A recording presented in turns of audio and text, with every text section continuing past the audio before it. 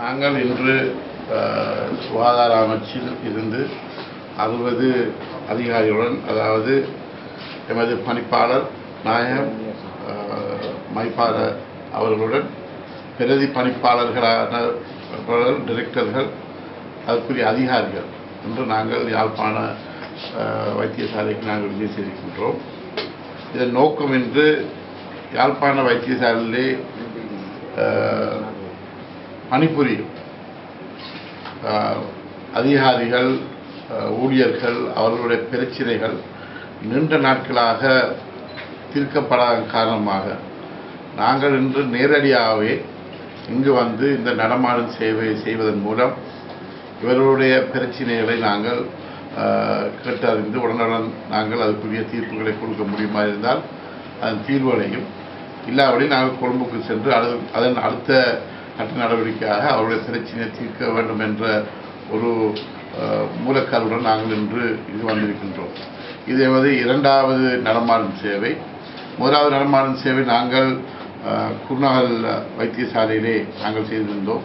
அதில் கிட்டத்தட்ட 180 விதமான பிரச்சனைகள் நாங்கள் தீர்த்து கொடுக்கப்பட்டிருக்கின்றன. மீதிகளும் இதே போன்று நாங்கள் கொழும்பிலிருந்து அவருடைய சில ஆவணங்கள் குறைபாடின் காரணமாக அவர்கள் தீர்க்கப்படிய முடியாமல் இருக்கின்றது. அதுகளை அவர்கள் காலக்கிரமத்தில் கொடுப்பதன் மூலம் இந்த பிரச்சனையை நாங்கள் தீர்த்துக் கொள்ளலாம் என்ற ஒரு கருப்பொருளுடன் நாங்கள் இன்று இங்கு நாங்கள் வந்திருக்கின்றோம். இன்னும் கூட நாங்கள் இப்போ சென்றபோது இந்த வைத்தியசாலையிலே நிறைய பிரச்சனைகள் இன்று ஒவ்வொரு நடமாடும் சேவை உரிய அதிகாரிகளிடம் நிறைய ஊழியர்கள் தங்கள் பிரச்சனைகளை பேசி நாங்கள் கண்டோம். நாங்கள் உயர்ந்த அளவுக்கு நாங்கள் இவருடைய பிரச்சனையை தீர்த்துக் கொள்ளலாம் என்று நான் நினைக்கின்றோம்.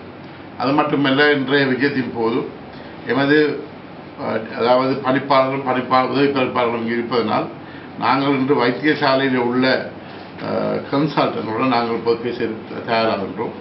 இங்கு இருக்கும் குறைபாடுகள், தேவைகள் அவையவற்றெல்லாம் நாங்கள் அறிந்து அதற்கும் இன்று நாங்கள் தீர்வு திட்டங்களை தீர்மானிப்பதற்கு நாங்கள் இன்று நடவடிக்கை இருக்கின்றோம்.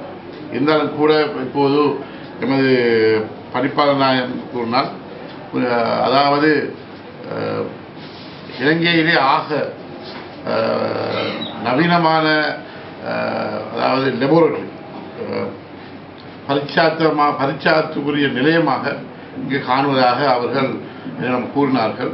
ஆகவே நான் நினைக்கின்றேன், இதைவிட யுத்தத்தின் காரணமாக இன்று பாதிக்கப்பட்ட மக்கள் அவர்களுக்குரிய தேவைகளை நாங்கள் நிறைவேற்றுவது என்பது இன்றைய விஜயத்தின் நோக்கம் என்று